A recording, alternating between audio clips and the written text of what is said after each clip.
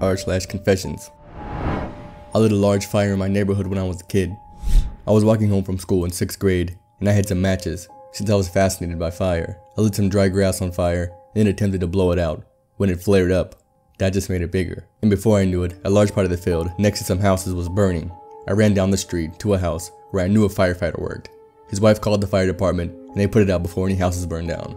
Later that day, they came to my house to present me with my very own firefighter's helmet, a kid version. After asking me some questions, they wrote it off as a magnifying effect of some broken glass they found in the burnt grass. I never found out if my parents suspected me, and that firefighter's helmet on my bedpost was a massive source of guilt for years. Certainly never tried anything like that again.